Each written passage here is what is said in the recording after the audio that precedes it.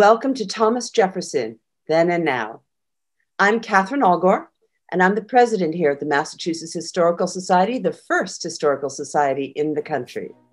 We have a priceless collection of over 14 million items, including 2.5 presidential libraries, John Quincy Adams, and Thomas Jefferson. And our mission is to connect as many people and as many kinds of people to this material in ways that are useful to them. So let's get to the program. I don't actually get to introduce Annette Gordon-Reed and Peter Onuf, but I'm so honored to pre-introduce them.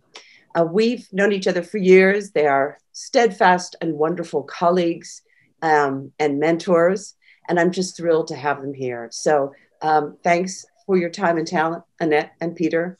Gavin, you do the introduction proper. Thank you, Catherine. And thank you all for joining us today. This evening, we have a program, Thomas Jefferson, Then and Now, with Annette Gordon-Reed and Peter Onuf. Tonight's program is a special event for us at MHS. We hold the personal papers of Thomas Jefferson, as well as a wealth of material related to the American Revolution and the early Republic. So the conversation is really drawing heavily from the strengths of our collection. But we are also very interested in history being a live conversation that is engaged dialogue and that questions, explores, and reinterprets the manuscripts that we hold. So that makes it exciting for us because just about 4 years ago, we hosted a conversation with Annette Gordon-Reed and Peter Onuf to a packed house at MHS back in the heyday of in-person programming where we could actually enjoy our beautiful building. They came to talk about their jointly authored publication, Most Blessed of the Patriarchs, Thomas Jefferson, The Empire of the Imagination. So tonight is really a special treat because it's a continuation of a conversation that started 4 years ago. I would just like to point out that we are able to make Jefferson's papers available to the public, as well as create a wealth of programs, thanks to the support of our members and donors. So if you are, for some reason, not yet a member of the Massachusetts Historical Society, we hope you will consider visiting our website and becoming a member or a supporter in some form or another. So this evening, we have a really wonderful program. Annette Gordon-Reed is a Carl M. Loeb University professor at Harvard, where she teaches both in history and in the law school. Her books, The Hemingses of Monticello and American Family, won 16 book prizes, including the Pulitzer Prize in History in 2009 and the National Book Award in 2008. Her other works include Thomas Jefferson and Sally Hemings in American Controversy, Race on Trial, Law and Justice in American History, a volume of essays that she edited Andrew Johnson, as well as The Most Blessed of the Patriarchs mentioned earlier. Before teaching at Harvard, she taught at University of Oxford and the Radcliffe Institute for Advanced Study. She has been awarded the Guggenheim Fellowship in the Humanities, a MacArthur Fellowship, the National Humanities Medal, and many more awards. She is, it's worth mentioning, also a trustee of the Massachusetts Historical Society. Peter Onuf is the Thomas Jefferson Memorial Foundation Professor of History Emeritus at the University of Virginia.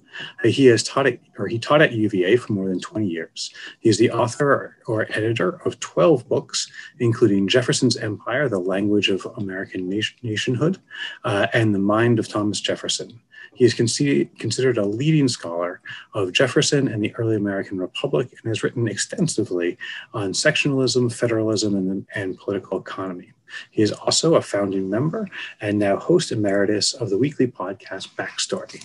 So without further ado, I will invite our panelists to join us and begin their conversation. Hi. Good evening. Hey, good evening. Good evening. Great Good to to be see here you. again. Great to be here again, virtually at the Massachusetts Historical Society. We look forward to someday being back there to maybe continue a conversation. Peter, do you want to start? Well, we thought we'd said the last word the last time we were there, and why should we ever have to say anything again?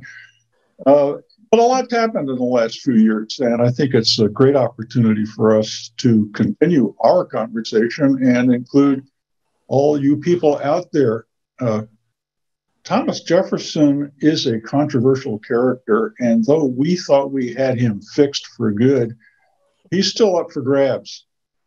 And this is a strange time to be a historian. It's a strange time to be anybody, I guess.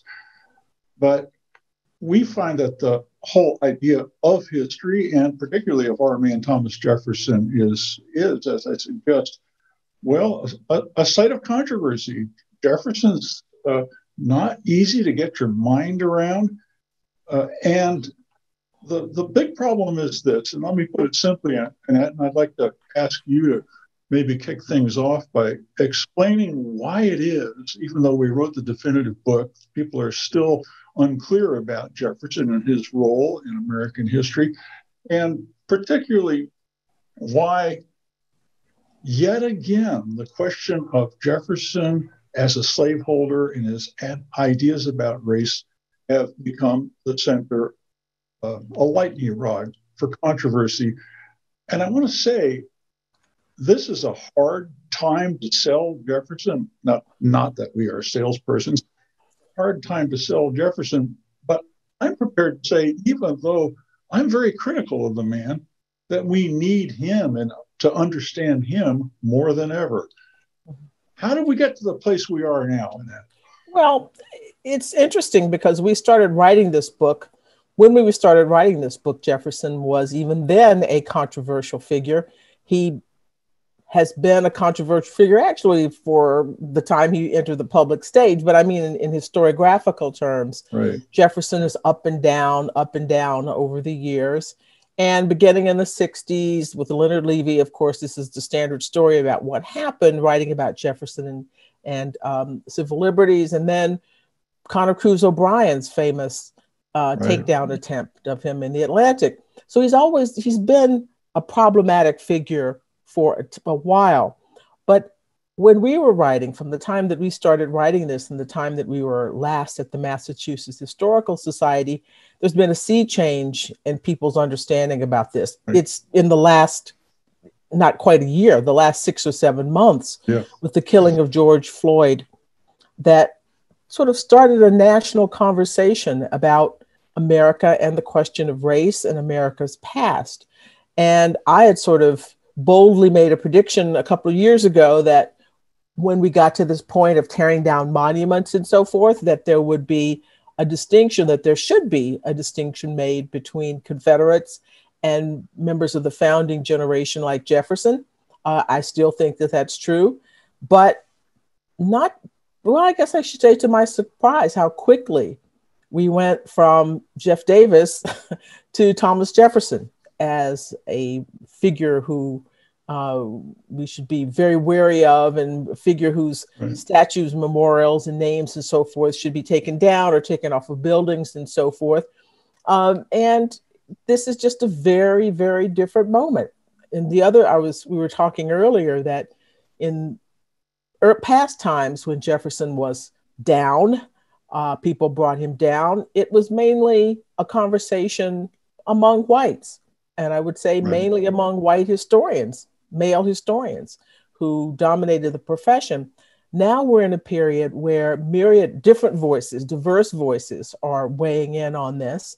And whether they're African-American voices, women, other people of color who have problems with Jefferson because whatever he said in the Declaration, there's the other side of Jefferson who was a slaveholder. People are aware of the fact, more people are aware of the fact that he did not think that Blacks and whites could live together in peace in the United States of America, that their slavery was wrong, there should be emancipation, but then there should be expatriation. Well, we spent the past, since the Civil Rights Movement, we've been trying to bring the country together. The idea is that we take it as a given that the United States is a multicultural, multiracial society. And when we hear someone from the 18th century casting doubt upon that or saying that that's not possible, that's a reason to condemn him. So that general unease about him that has been exacerbated in the past 6 months as we're trying to do a sort of wholesale new look at race relations in America makes him a problematic figure. And so trying to convince people that he is useful in any fashion, that we should not just sort of put him into mothballs, is a tough sell. Well, we've discovered that white supremacy is real. Yes. It's systemic or structural. Choose your word. It's something that you could look away from, not necessarily being consciously racist, but suggesting, well, this is our history. Yes. Get with it. It happened. And here we are now. The problem with white supremacy, though, the totalizing idea of white supremacy, is that it does draw attention to this deep fracture in American society that becomes its original meaning. And so the question really is a fundamental one. And I have felt with Jefferson, as these tremors have rippled through our world, that maybe there's no future for Jefferson. But when I say that, I'm wondering if there's a future for the country. Now, that sounds somewhat megalomaniac. I'm just a mild-mannered historian. Who cares about it? But I do think there is something about how we define where we came from and how we got to be where we are. And I do think that Jefferson is essential to that story. And if a story began with two nations, and you're exactly right, Jefferson doesn't meet our contemporary standard because he imagined enslaved people as a captive nation, held in a kind of a Cold War, a permanent, chronic Cold War, held in chains in order to maintain a peace that would sustain white society. When you discover this for the first time, I think many of our students do, many of our colleagues do, when they first read about the problem of race at the founding and how it's there from the beginning, it's very unsettling. Yeah. And I think that's the challenge is to take that on, not to deny it. So we are not here to deny that Jefferson said awful things and by our standards lived a life. He performed mastery. He was part of the problem as we now see it of the founding. Well, it goes back to the question that I raised before about differentiating, say, the Confederates from the founders. It raises the question, well, how do we have a story? How do we have a common story if we don't think about where we began? And we began in very different places. White males began in very different places from an African-American female, the typical African-American female who would have been enslaved during that time period.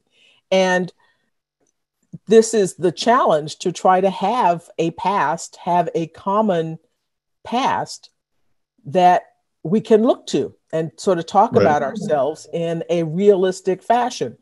It's not enough to sort of X out the things in the past that cause us problems. I sort of put the Confederates in one box over a line, because I like to think that their values are not the values that we continue to hold. This was the metaphor I use is like a river. They're sort of a branch that went off into a swamp. We're not really there anymore. But the Declaration, the ideas of the founding, whether we think that they were perfect or not in executing that, we still believe in the Declaration of Independence as a creed, a principle, a form of a guidepost for us. And so relieving ourselves of the trauma, of whatever you want to call it, of dealing with the reality of some feelings and thoughts that are anathema to us, is not good enough. We need to have some way of looking at the past that sees these people not as our best friends, not as people that we want to live with or whatever, but people who did things that help make us who we are, and things that I like to think we still aspire to. Yeah, I think that's really important. And the word "we" keeps coming up, our history. And here's the paradox for us. Our history began when we didn't include all of us, but it became all of us. Now, it's getting a little confusing, but let's just take the principles of the Declaration that you pointed to, and I think they're really important. And you might say the idea of a people is a radical abstraction. Mm-hmm. What is a people? Right now, we're having trouble recognizing each other as constituting a people. So it shouldn't be surprising that it's a problem. In a way, we see the revolutionary period in this dire way. We emphasize these divisions because we're projecting our divisions onto that period. And there's a kind of a hopelessness to that. But if you take the idea of we as a project, and that's a favorite word of the Enlightenment, they had projects, they did things, they improved things. And to create a republic, and that's the radical thing that brings a new idea of who we are to the fore. It's a we that's based on consent. It's a we that is protean, that is, it's the beginning of something. It is, I'd like to say, it's an aspiration. Yes. We keep talking about the promises of the Declaration and of the founding, and are they fulfilled? Well, the Declaration itself is a prayer or a hope. And it's based, or a radical experiment, it's a word often used, that is, let's try this out in the middle of a war against the greatest power on earth, when what we're trying out is mounting armed force, mobilizing a people, telling people they're not subjects of King George and the Third anymore, but they are Americans, whatever that is, a neologism. Who are these Americans? Well, it's a radical idea, and I think that's the crucial thing. Think of Jefferson and the Declaration as being a script for mobilization that Jefferson provides. He didn't invent America. Sorry, Gary Wills, but he did provide a script that people could read from, that they could repeat, that they could recognize each other in the words they were articulating together. That notion of simultaneity all over what they called the continent. Americans were declaring this thing, and in the very declaring of it, they became American. Yet, of course, this was not an inclusive republic. It's the idea of a republic that we need to recall now, because that's precisely what we're trying to sustain at this moment. Yes. Republic. Yeah. Yes. And even people who were immediately outside of that saw something in that. African Americans who were free and who had an opportunity to participate, look to the Declaration, look to those words as a project, as an idea that this is something that should be fulfilled. And we know we're historians. We don't like to talk about inevitability. We don't like to talk about the march of progress, but this is what happened. It's not to say that they envisioned this happening, but this is what happened. People, every group that wants to make a place for itself in the United States looks to that document, to that idea as the basis for their claim to being a part of we the people. And it's been a struggle. And one of the weird things about this particular moment, being a historian of the early American Republic, is to look at where we are now and to the realization that apparently a good number of our fellow citizens don't really believe in that idea, don't believe in these notions. And it's disheartening because on one hand, I like to see myself as a realist. I said, well, of course, this is something that could happen. As a historian, I know anything, could happen in the march of time, but it's been slightly disappointing to find out that so many people don't believe that. Am I being too cynical? Oh, yeah, come on. I have to be the optimist. You're forcing me into this really uncharacteristic position. I think the thing that you're feeling right now is that we're channeling the nausea, the anxiety, the sense of dislocation and alienation that so many people, white, Black, Native American, felt At the moment of regime change, now we can focus regime change, at least in our minds right now, to maybe 1 or 2 days next week. But the regime change that was taking place in British America was sustained, you could argue, for a quarter century or more, this experiment, as I put it. But what sustained people were two things. One, a set of ideas that were in their time and place radical. That is, that society and politics did not have to be organized hierarchically, a social order from top to bottom. You don't need a king. Yep. We have the capacity among those people who commit themselves to the common cause. Every person contributes. The mobilization, and that's not just white people. We know that the founding, and in some ways the Constitution, is much more at the center of the racializing of the early American Republic and the perpetuation of slavery. Those promises, those ideas, and declaration, as I suggested, are protean, they're open. The thing that's important are those ideas have lasting value and resonance, and that's what you're despairing, that maybe we're forgetting about them. Now, maybe some of our countrymen and women are forgetting about them. But those ideas that we associate with natural rights, with self-evident truths, those are a powerful core for mobilization. And that's the point I want to make. It's mobilization. It's citizens coming together, recognizing each other as fellow citizens, making war when they have to. It's a crucial thing. This is an existential threat to the lives of these people, to their world.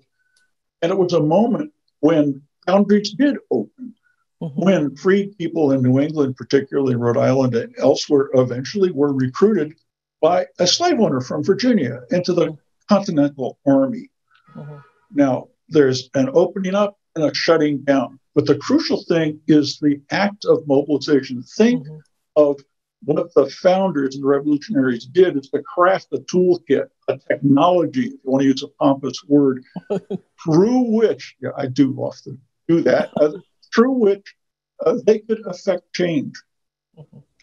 That has been, I think, the core of massive disillusionment for many Americans over the last half century.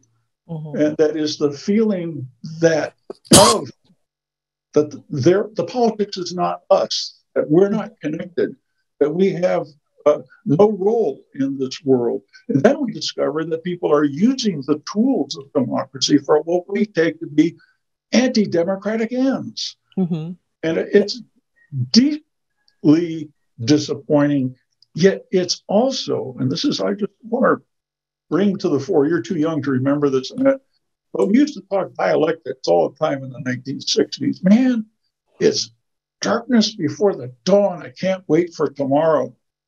Things are going to get better. Well, you set yourself up for disappointment when tomorrow turns out to be worse. And we're not going forward. So, but what I think we're recalling now, I think historians, American historians, feel they have an important role to play. They have something to testify to our history, not a sugar-coated history, not airbrushed, but the real story is an inspiring story if you will allow yourself to be inspired. And that's been that disenchantment of the last couple of generations, is that loss of the magic, the faith, the belief in the future. Well, I think one of the things that, so I will calm down. I mean, there help? It helps. It helps. There are signs of hope. This word mobilization that you used, what has happened over the past few months, not just in this country, but around the world, mobilizing against notions of white supremacy, mobilizing against inequality. People are coming together to do things, voting. I mean, I just was telling you, Peter, that I had the experience of spending 4.5 hours in line for early voting here in New York City, which isn't even a swing state. Annette. For What? 4.5 hours, you're virtue signaling. I'm virtually signaling, yes. Well, hey, I did it. I might as well talk about it. And this isn't even a swing state. I mean, people are mobilized on both sides. People are mobilized. And that's what the Declaration, that's what that moment, the founding moment, is supposed to be about, is getting rid of a monarchy, getting rid of a system where people did not have the right to govern themselves, and would mobilize for the purposes of changing that regime, mobilize to create a republic, and presumably mobilize to keep that republic over time. All of the things that I'm talking about, not perfect in the beginning, but nowhere near perfect. That's not even a word to think about. But over time, groups of American citizens mobilizing to make their place in American society. And that process is continuing. I think that what's disheartening is the idea that voting in a republic, in a democratic republic, that voting would be seen as a threat to certain people, that, to certain groups of people who think that voting is a threat in a democratic republic. What is that about? And that goes back to Jefferson. It goes back to Jefferson, the question of race, the question of African Americans' place as citizens in the country. That's always, for some people, has always been dicey. People have wanted to claim a past. And I think really that's at the core of a lot of originalism. Let's go back to the time when Blacks were not really a part of this. We had a different type of republic that was based upon the notion of propertied white male suffrage or whatever. That was sort of the golden age, a putative golden age. So Jefferson, in some of the things that he'd written about in Notes on the State of Virginia, about suspicion only that Blacks were mentally inferior, the separation of the races after emancipation, all those kinds of things. He didn't invent those things either. He didn't invent the ideas in the Declaration. He didn't invent them well, but that's a source of unease about him as a figure that we should be paying attention to. The difficulty is that he was a part of so much of early American life. I was talking to somebody the other day who's writing something that didn't really have anything to do specifically with politics in the early American Republic. And this person was saying that Jefferson is all over everything, and you don't really have a figure like that. You can't really just put in a corner or pretend that they didn't exist, or, it's impossible. To my mind, it's an important exercise to deal with someone, that difficult kind of person who has good things and bad things, but has so much, and I of course I would say that because I'm a Jefferson scholar, but I still think it's important for Americans in general to separate out this notion that an important figure in history has to be somebody that we love or somebody that we like, or because what kind of past is that where you're just recognizing only the people, and you're not going to have them, because I guarantee you almost anybody, one of the things about the past and people in the past is one who, you don't like biographies, but I've read lots and lots of biographies, and there's no era where you can't find things about a person that would be disqualifying. If you dealt with it. So if you dealt with that, and if you made it as a standard, that a figure that you have to pay attention to or commemorate in some fashion has to be somebody who we think is all around great person. Well, Annette, I've always suspected that you were a little soft on Jefferson. You've become much softer than I mean. Well, I'm aging. This is I don't know, a second childhood or something. But I've always been deeply conflicted about Jefferson. That's sort of a joke with me, but it means that if you fall into one side or the other, love or hate, you're not going to get him right. And I think that's the balance that you and I have tried to reach, is to try to get a fix on him. And when you do that, though, I think there are things that you can pull away. It's not just that we have to hold our nose and say, well, he's there. And so the past stinks. Well, we know that. Well, the present stinks, actually, too, I'd like to just say. And so I pity the poor historians of 50 years from now having to deal with us, of all people. But I want to briefly get back to that idea of mobilization and suggest a big way of thinking about it.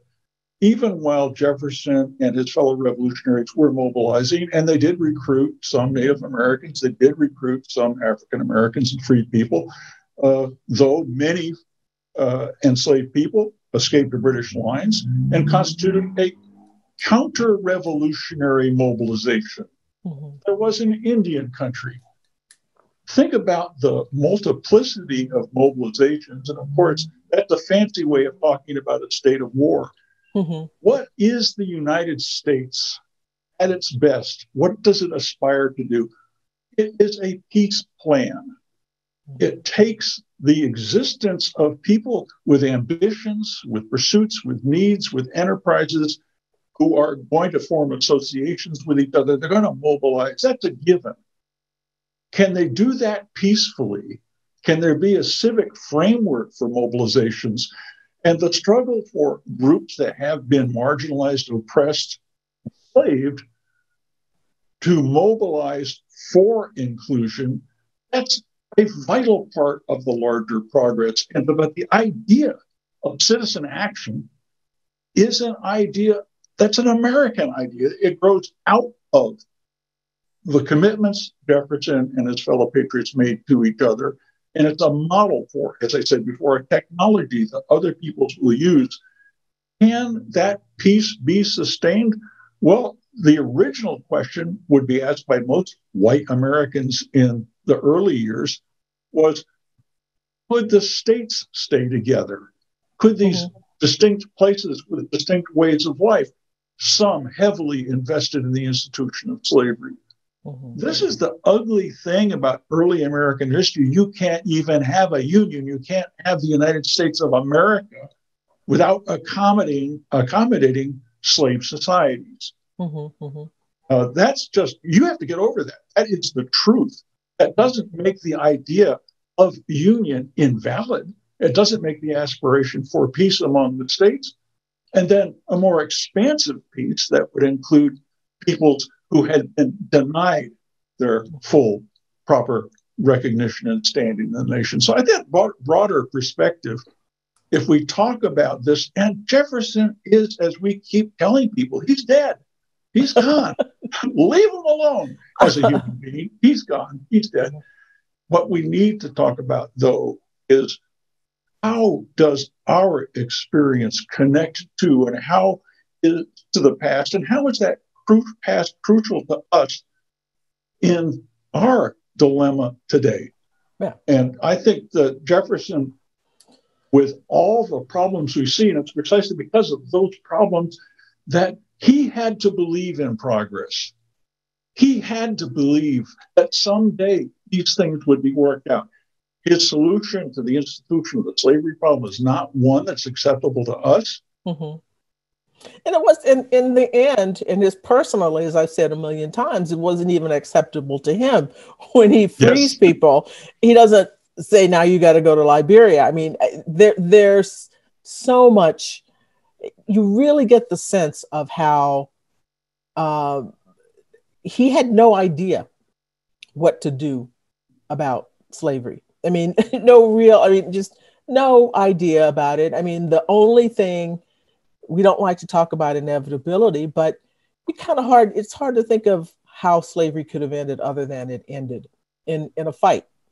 And that's not something he would have said, this is what we're going to do. Right. Because that was not going to be in the cards.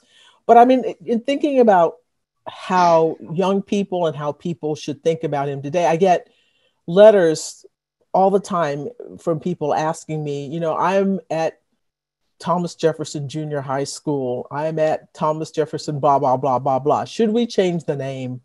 of this school? What should we do? And it's fascinating because, as you well know, in 1789, he writes this famous letter to James Madison, and he talks about the earth belongs to the living. He talks about the generations of people who, will have their own way of going and doing things.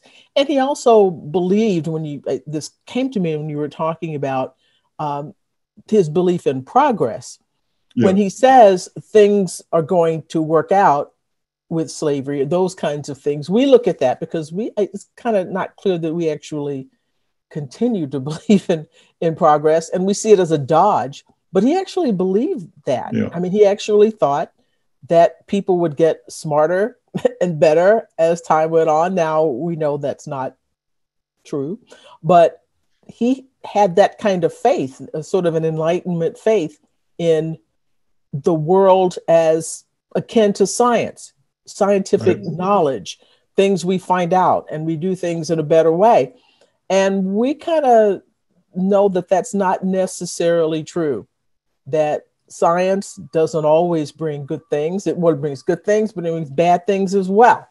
And it's difficult, I think, for 20th and 21st century people to wrap our minds around an 18th century mind like that, like his, who had seen things change and thought that this would continue.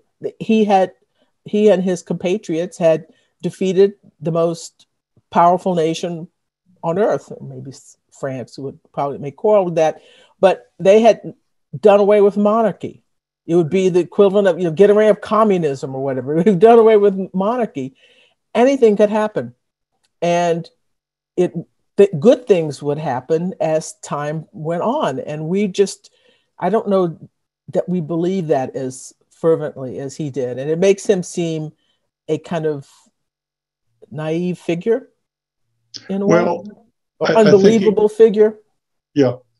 I think you have to say it was a faith that he had in the people. And we could say glibly, well, the people just didn't live up to it. But I think it's more than that. It does have to do with, it touches on what he takes to be fundamental impulses. That is concern for the children, for the younger generation. You brought up that great letter to Madison.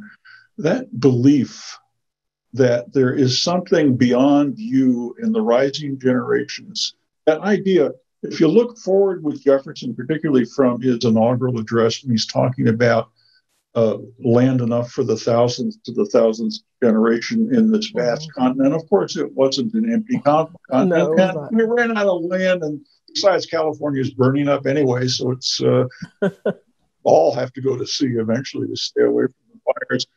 But that idea of infinite possibility, it seems so naive. You're right to say that. On the other hand, it's against the reality of entrenched institutions, of human frailties, everything in ample evidence. Late 18th century white Americans smelled bad. They were violent. They practiced corporal punishment. They were cruel, nasty, vulgar, dirty, smelly people.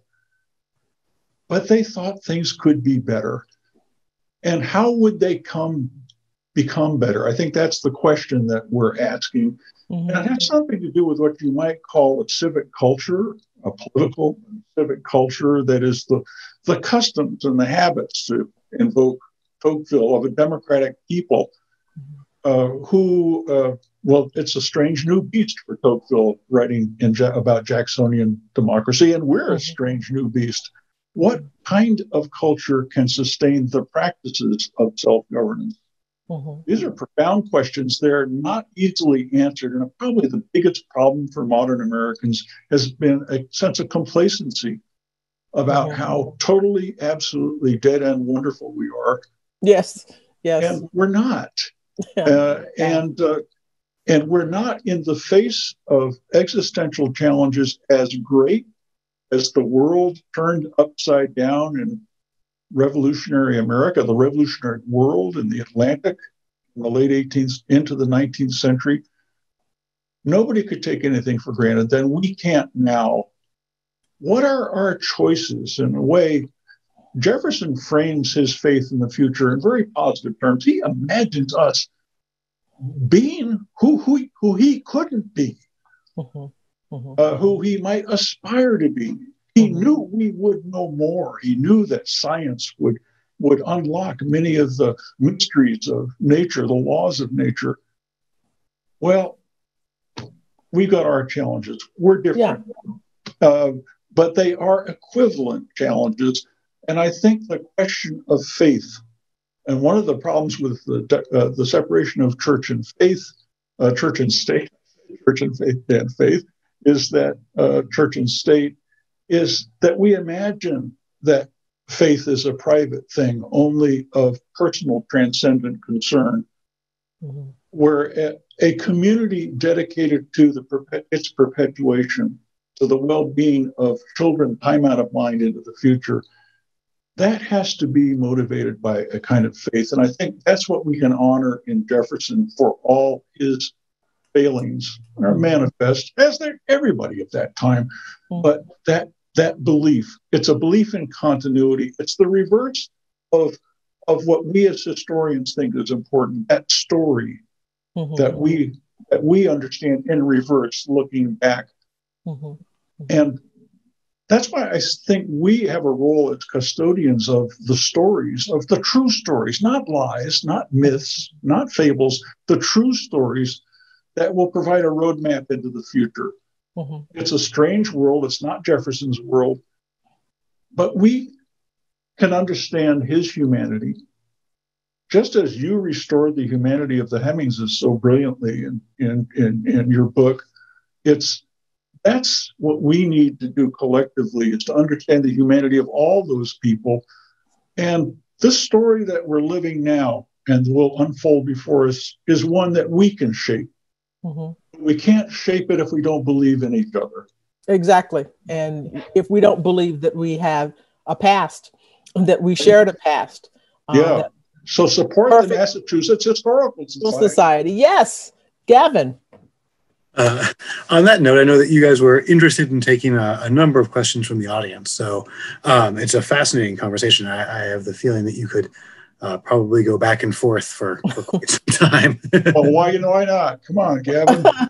I would love it. But when we were planning, it was actually you guys that wanted to take questions from the audience. But we do have some good ones that have been coming in that we've been monitoring. So I think it's probably best to start with one from the opposite end of the country. A person named Eric in Oregon wrote, I teach citizenship classes to immigrants.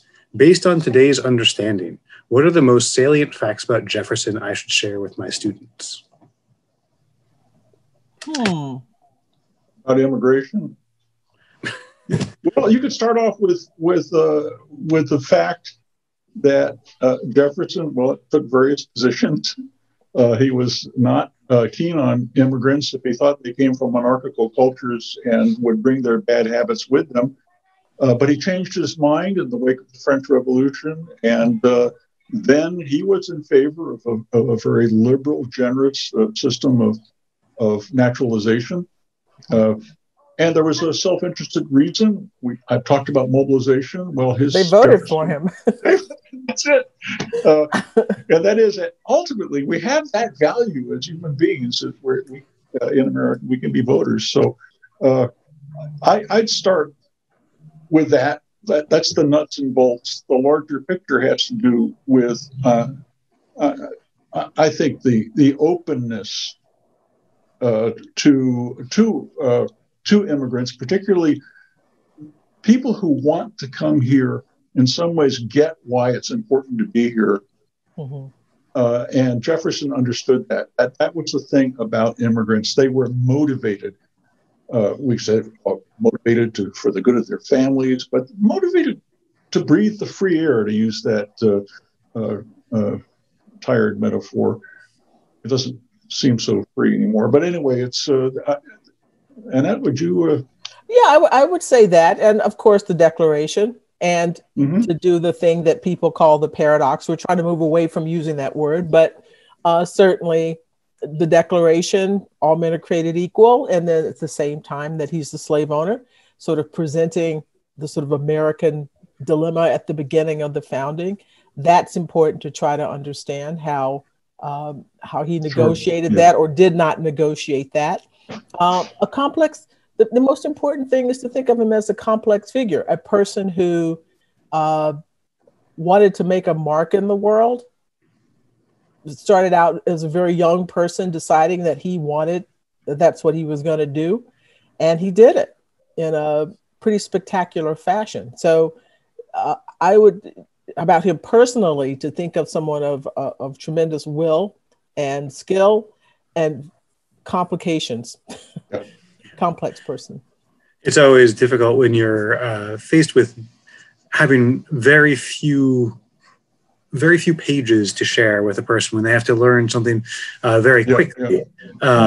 Summarizing becomes very difficult, especially when a person is so complex. But speaking of Jefferson as a young person, it sort of relates to a question that was sent in by Barney. It says, as historical research proves that our previous heroes were, in fact, flawed human beings, do children still need the idea of heroes? Annette, you became interested in Jefferson when you were still in elementary school. What was that like for you? Well, at the time, I didn't realize how complicated he was. It was just much more, it was much more of a point. Like, this person, you're telling me, wrote the Declaration of Independence and he was a slave owner. What is up with that? I think it was an occasion for me to think about, I keep coming back to this word, life is not simple and people aren't simple. I think that was the basic takeaway for me, that someone, in particular, someone who did all the things that he did was going to be somebody who had a very interesting mind. And so it was curiosity. It's not a feeling of love or hate or whatever, or disdain. It was really curiosity. Who is this person? And that works very well. I mean, for a historian, if you could put it in the terms of a subject or events or so forth, but for a biographer, it's critical to be interested in the person. I would say that Jefferson himself told us that we should not worship great men. That's a problem. And I think he was right. And he's not alone in saying this. He claims he didn't really write the Declaration of Independence, and he's right about that. Those weren't his ideas. He was a wordsmith. We honor people who can put words together. That's great. But the revolution was a people's movement. And I think what we lose sight of when we tell our story in terms of great men, emphasizing gender, is that we miss the complexity. We miss the roles that a whole population plays. Sometimes unclear of what they're doing in the fog of the moment. Yet, if the revolution's success depended fundamentally on what ordinary people did. And that is something. How do you teach that? Well, I think that's the heart of a civics pedagogy. We don't do civics anymore, though. History's default is sort of a 19th century romantic idea of great nations and great men. The presidential census, the dynasties, memorize all this stuff and you got it. Deeply boring. It's not true. And all it does is lead to demystification. And, oh, God, they're not great at all. Damn it. So I say, down with great men. We've had our moment. I'm out of here. Up with complicated, useful people. Yes, exactly. I mean, certainly with all the discussion of monuments and markers today, this is just really brings up the point. I mean, do you ever want to cast something in bronze? It's unmovable. I guess nothing is unmovable, but do you want to Is there anyone who's worth formalizing that way, or are you just going down a path to disappointment at some point? Well, I think it depends on how we sell it. Nobody has to look at a statue and say, this is a god. I think it's perfectly within our capability to teach young people the value of commemoration, but not adoration. I could look at a statue of King. I could look at a statue of Jefferson. I could look at a statue of, other people, again, and in that proviso that these are people who have to have values that we still aspire to, and have a realistic vision of them. It doesn't have to be a 19th century, but we're not in the 19th century anymore. We don't have to think of them in that particular way. The thing is to have people look at a statue of Jefferson and say, oh, it's the author or draftsman of the Declaration of Independence, but he owned slaves. He had these.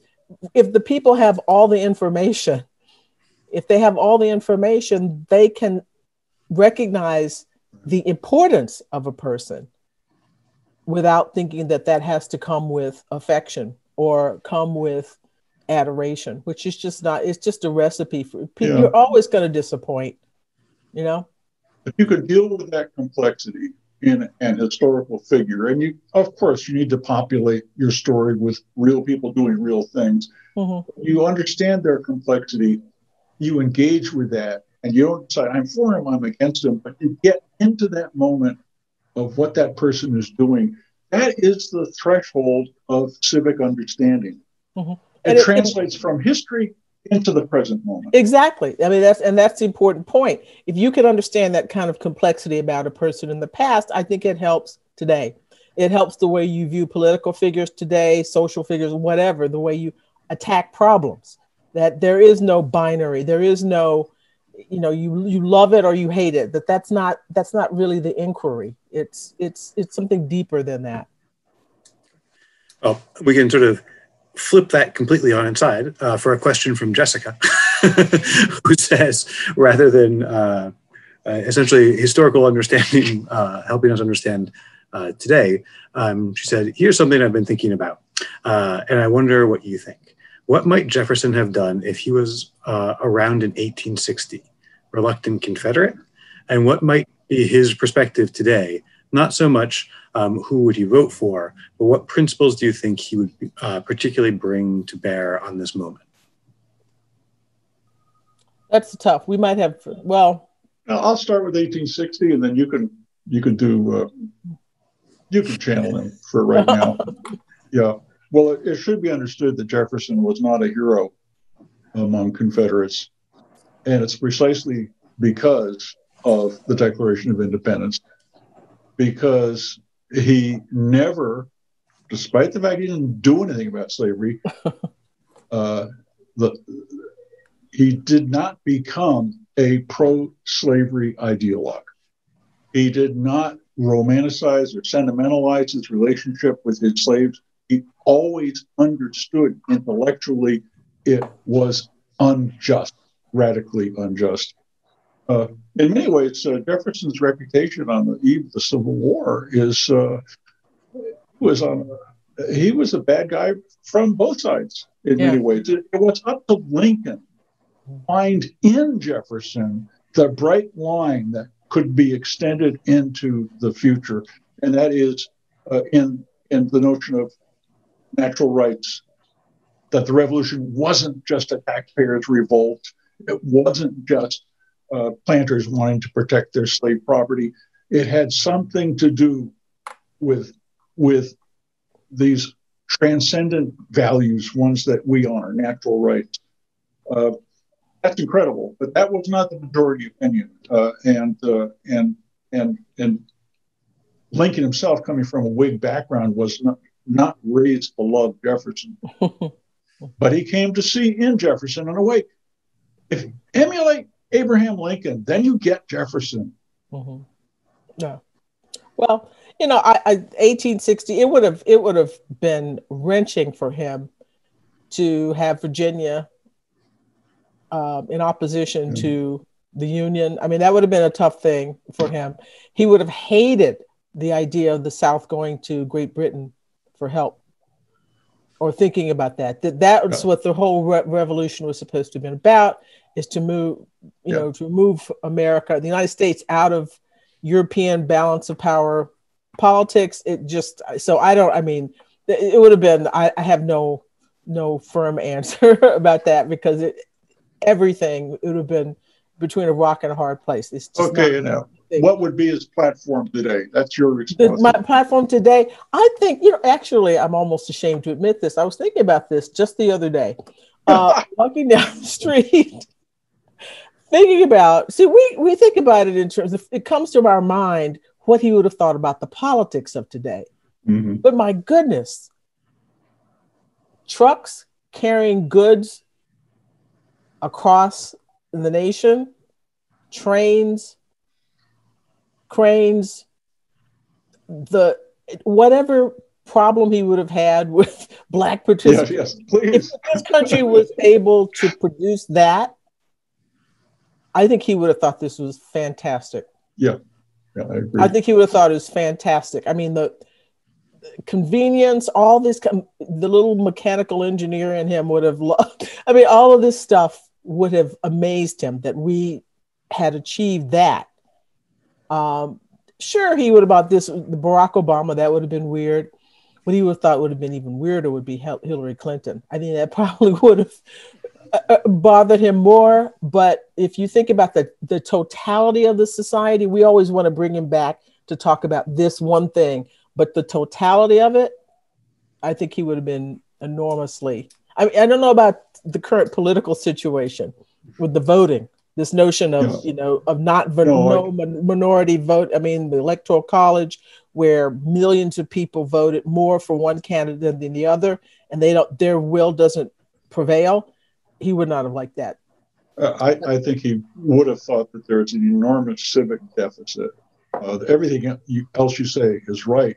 Mm-hmm. It is a fulfillment of Enlightenment fantasies in many ways, in many ways, but it's without the core, the civic humanist core of republicanism. That's missing. Is that something that can be revived? Is that just nostalgia, or is that essential? That's up to you, voters. Vote for me. I think he would have been a little concerned too about religious fundamentalism. I mean, given his views on religion, I think he would have been, first place, he would have been shocked, because he would have thought that was, whatever we think about religion. I'm not personally, I'm channeling Jefferson here. I mean, he would have looked at that as though, what's going on with this? I thought we were done with that. And how about the Unitarians in Charlottesville changing the name of their church? It's no longer the Thomas Jefferson Unitarian Church. Yeah. They didn't let me testify. I was going to help them on that, but I'm pretty sure. I'm a left Unitarian. I have no authority there. Short-sighted, I think. Fair enough. And of course, it's interesting to think about the current election, but also Jefferson's election against Adams, which was also very contentious and was arguably the first transfer of power between two parties that was peaceful. And now at this moment, we're facing at least the theoretical concept of there not being a peaceful transfer of power. So there's not really a question. It's just it's an observation. Good observation. Absolutely. I think we were much closer in 1800 to a collapse of the Union and conditions of a state of war, state of nature. I'm not saying that there would be a vast violence, but there would have been, could have been catastrophic, permanent changes. There's nothing. Ready. Yeah. So Jim asked, I'm curious to hear your reactions to the notion of patriotic history, in quotes, and the possibilities of the current election making such a notion more common. How do you think Jefferson would respond to the idea of patriotic history? Well, we've already had some version of patriotic history. I mean, history ought to be just history. It isn't patriotic history. I mean, depends on what that means. I think it's patriotic to be critical of a country. Yeah. I think it's patriotic to tell the truth.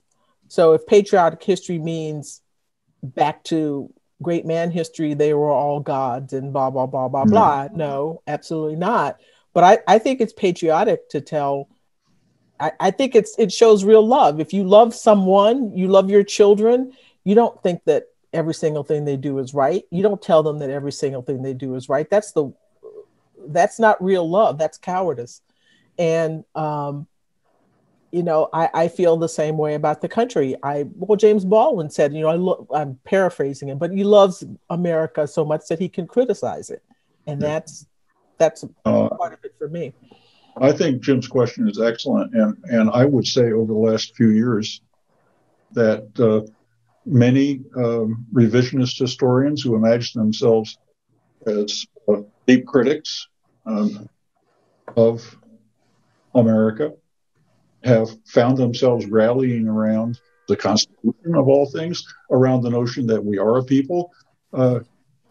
If patriotism, Jim, simply means that you recognize that there is such a thing as a people and there is a public good, a common project, to use that word again, and you don't exclude anybody from that. So patriotism and a commitment to your country is necessarily a difficult and complicated thing because bad stuff is happening all the time. But can you sustain that faith that you'll get it one day, maybe the next election? Mm-hmm. Well, we're coming sort of to an end of the time that we have. So I want to give you guys both a chance to just share one last thought if you have it. But we also did have one final question, which was essentially, and I'm sort of paraphrasing, but was a question about a review of the historiography around Jefferson and when there was a shift from him being seen as a hero to being more problematic, like when that started. Or was there, in his own lifetime, more criticisms of him and did it sort of peak and valley, essentially? It peaked and valleyed. The very first biography of him begins, the introduction, introduces him as a controversial figure. He's basically saying, I know he is a controversial figure and blah, blah, blah, blah, blah. What had happened was, when he died, his family released letters that had been heretofore private and about the political scene during the 1800s, 1790s. And it ticked a lot of people off. It made, there had been a groundswell of support for him when he died, and it was sad. And he and Adams died on the same day and all that. So that began a period of up and down. And as Peter alluded to, the Civil War, he was a controversial figure. He really begins to follow. He becomes a great hero again with FDR, and who builds the memorial and puts him on the nickel and all of this, and then it begins to the little cracks, as I said before. Leonard Levy writing about Jefferson and civil liberties. Winthrop Jordan's White Over Black, his chapter, and he talks about Sally Hemings in a sort of even-handed way. Fawn Brody's book, and then Connor Cruz O'Brien, his book, The Long Affair, and the Atlantic Monthly article that has a picture of Jefferson's pedestal bust of Jefferson being knocked off a pedestal.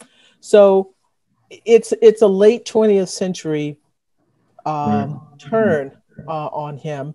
And it's a good metric. Testing what really matters to any given generation.